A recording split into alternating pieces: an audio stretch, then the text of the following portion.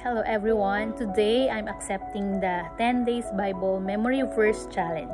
I just want to thank Ate Ethel May de Vera for nominating me on this challenge. My first Bible memory verse is from Philippians 4:13. I can do all things through Christ who strengthens me. I consider this verse as my life verse because it was the first Bible verse that I got to memorize when I was 5 years old.